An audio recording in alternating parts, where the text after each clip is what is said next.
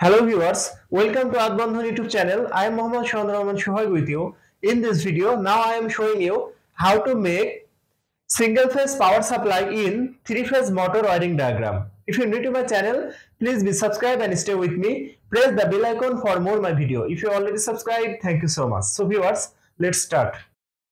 Motor 5 microfarad 400 volt capacitor, phase connection input to capacitor. Phase connection from capacitor to motor, capacitor connection from capacitor to motor, neutral connection connected to motor.